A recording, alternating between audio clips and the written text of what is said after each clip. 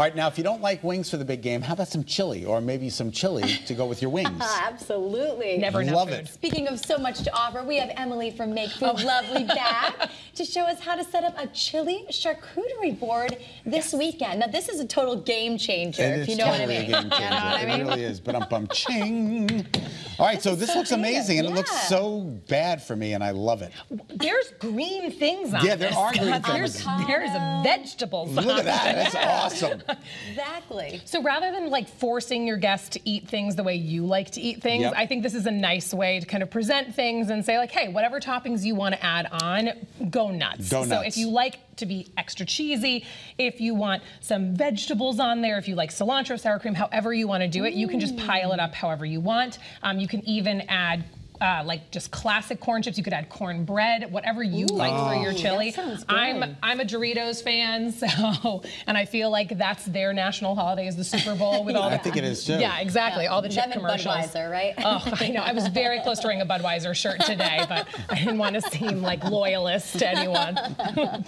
And by the way, aside from the gorgeous display, this block, where do you get something like that? Oh, this is from John Boos. So like the John Boos company. So they make charcuterie boards, but they also make countertops. They're really nice. Yeah. It's called John Boos? Boos, B-O-O-S. So sometimes they make like hardwood countertops and butcher blocks and stuff. That tends to be what they kind of their milieu. So, but yeah, it's bougie with booze. It's very bougie. Love but it, love it, love it. All right, so what do you got here? Because it's so amazing. So we have some cheddar, we have green onions, we have sour cream, we have cilantro, we have red onions, we have avocado, we have Fritos, and then we have Doritos. So this is a chicken chili for you guys. So there's roasted corn, there's black beans, red peppers, tomatoes, spices. Now, can you put some of these toppings on the chili? Whatever you want to do, however you want to scoop it. So if you want to go heavy towards one thing and Nicole wants to go heavy towards something else, it's whatever you guys prefer, whatever your preference is. I do love a good little bunch of sour cream on my chili. And this is actually fun for the kids. You always see that making these kind of charcuterie boards for the kids, even with sides, for them to kind of experiment and see it and feel it and maybe taste it, and then they're like, I don't like it, or I like it, right? And adults are the same way. Like, not all adults like all food. I haven't met a food I don't like, but so for me, this is fine. Like, I can usually find anything at a party, but if there's someone who maybe has covered with scallions. There you are. Sure, is that all right? Thank you. Double dip. Double dipping is welcome here. But yeah, if there's something that you want to load up on, it's kind of like a baked potato bar. Like, put on whatever you want onto it. But there's some people who just might like it plain. Where do you come up with your ideas? I know.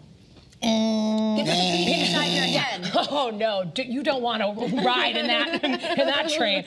No, but like Pinterest, did you make YouTube. The chili? My husband did. Like I say, he's the chef and I'm the arranger. So yeah, no, my husband made it for you guys. Well, thank you, hubby. What's his name? Scott. Oh, Scott, thank you. Never met a food you didn't like. Never met a Scott you didn't like. Yeah.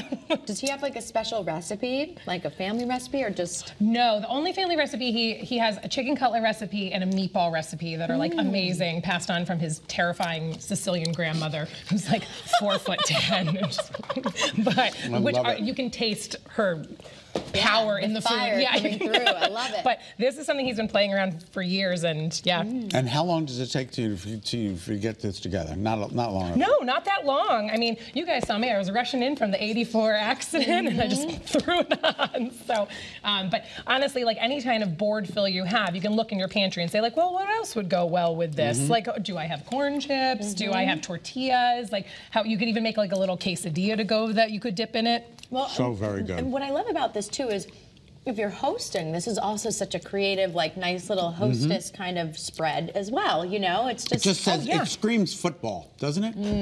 This is the only thing I know that screams football. Football is also not in my wheelhouse. No, it's not my wheelhouse. None of us. I like to eat though. Food, that's on all of our wheelhouses. I'm there for the snacks and the smut. Yep. Like, just show me like a raunchy halftime show, and I'm so excited for Usher.